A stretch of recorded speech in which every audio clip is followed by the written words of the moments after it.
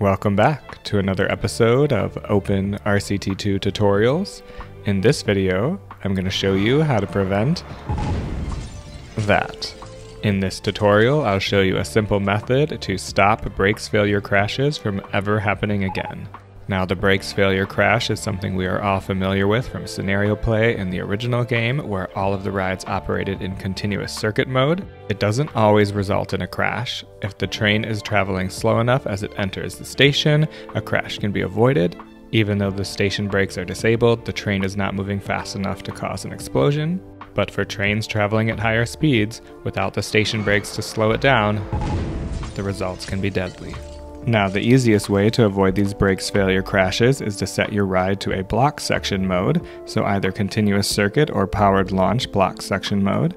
So basically the train here, waiting for the launch, will not pass the block brake until the train ahead of it passes this yellow block brake, like so.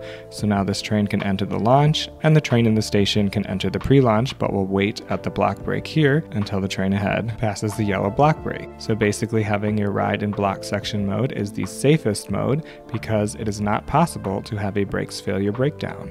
But let's say you want your ride to remain in continuous circuit mode, like all of the coasters in the original game, and you don't want this to happen. Now, there's just a simple little trick that we can use that will allow you to keep the operating mode as continuous circuit mode, but avoid these brakes failure crashes. So what we need to do is we need to fix the ride, and then now we are going to make sure it's closed, and then we are going to go into the construction window, and right here we want to delete these two track pieces. Now we are going to replace those track pieces with block brakes. So go down here to block brakes and set it to, let's say, 13 miles per hour, and then we're going to build another block brake right after it and set it to 9 miles per hour. So now we're going to try and test the ride, and we're going to get an error. It's going to say that you can't have block brakes right after each other, and that's okay. We need to actually change it to continuous circuit mode. It's in block section mode. Anytime you build a block brake, the game will automatically set it to block section mode. So now that we're in continuous circuit mode, we can test the ride, and we have our trains like normal, and let's force a brakes failure and see what happens. And it might take a second. All right, there's the brakes failure. So let's fast forward for the train coming to the station, and it slows down when it hits the block brakes. So even though there's a brakes failure, the block brakes are not affected, and they will still operate and slow down the train. And here you can see it again. So the train slows down and can safely stop without crashing. Now let's look at another example. Here we have Mean Squeak from the Crumbly Woods scenario. And if we force a breakdown, let's see what happens with the brakes failure. It looks like this train will come into the station and not slow down, but it was going slow enough that it didn't cause a crash, which is good, which means this design doesn't really warrant any edits, but for the sake of this example, I'm going to edit it anyways. So what we need to do is we need to fix the ride and then close it, and then we need to delete this track piece here and replace it with a block brake. But we can't because this roller coaster type does not allow block brakes. So if you open up our cheats, it looks like they changed the cheat menu. They updated it in the last release, so I need to find the rides. Here we are. So we need to turn on the Allow Arbitrary Ride Type Changes cheat, and then with that turned on, we can now change the ride type to anything with a block brake. So let's do the vertical drop coaster, and now we have access to the block brakes. So we will put that here. Let's set it to 9 miles per hour. We'll add that in, and then change the ride type back to the wooden Wild Mouse, but the block brake shows up as invisible because for this ride type the track piece doesn't exist.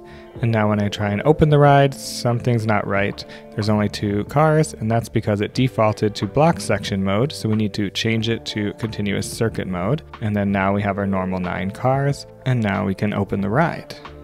But there's just one more thing we need to do. We have that invisible track piece that we need to fix.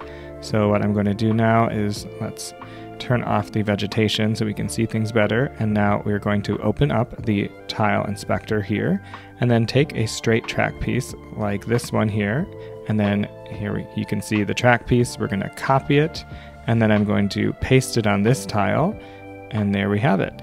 And now it needs to be above the block brake. So this is the block brake, and this one, we can raise it up. You can see this is the visible track piece, but we want it on the upper layer so that the trains ignore it. And then there, it looks a lot nicer and has a fail-proof brake. Now for another example, let's say you are in powered launch mode. Now in this scenario, if we force a brakes failure, when the train returns to the station, it will not stop and just fly out the back, like you can see here. And as fun as it is to watch, we really don't want that to happen. So let's fix the ride. So first we need to close the ride to get rid of the crashed vehicles. And then now we need to build out of the rear of the station. It's not going to let us do that because of the footpath, so let's disable clearance checks. And then we just want to build a track piece here with the lift chain turned on. So let's do a steeper one too. And that's all you need, just 2 track pieces with the lift chain turned on. So now when we go to test the ride and force a brakes failure, when the train comes back, that lift chain is going to force the train forward.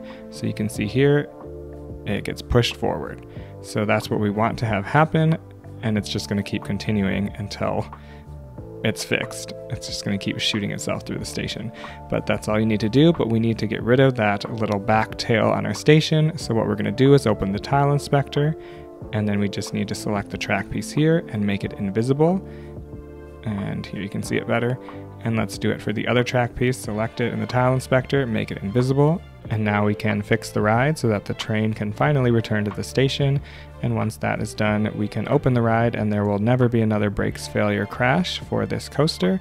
So that's all you need to do for these powered launch coasters to avoid the brakes failure crash.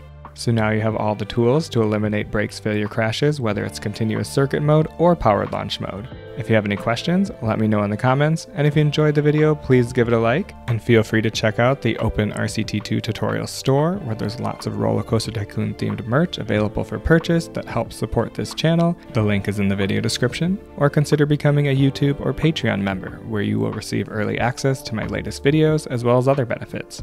And as always, make sure to subscribe, because next time I'm going to show you how to build this slingshot ride, so stay tuned for more.